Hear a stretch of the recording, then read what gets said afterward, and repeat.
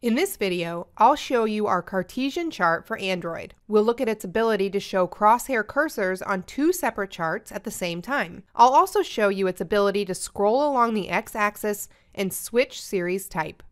So let's get started. I open the fragment chart content layout file in Android Studio. This file already contains two charts that display stock and volume data. Let's configure their behavior. Switch to the chartFragment.java file. This specifies how a stock symbols detail view behaves when controlled by the chart fragment. The fragment's onCreateView method calls the initStockChart and initVolumeChart methods, which configures the charts. We're going to implement the initStockChart method. I add code that initializes the chart class variable to the onCreateView method, then allow end users to zoom and scroll along the x-axis. I also disable selection and the scroll indicator.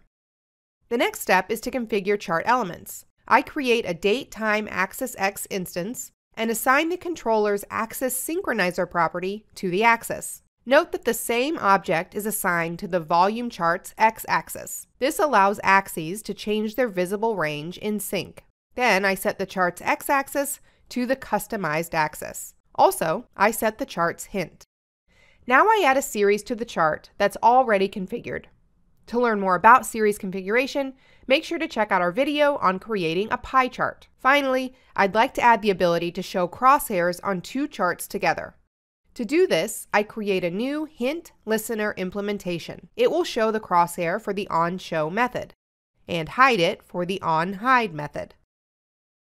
We're all set for customization, so let's run the app.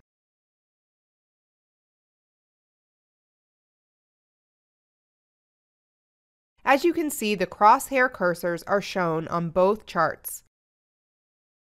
They scroll together. And we can change the visible series. That's it for this video. To learn more about our mobile charts, you can watch more videos from our playlist or check out the documentation on our website. Don't forget to subscribe to our channel for all our latest content. Thanks for watching, and thank you for choosing DevExpress.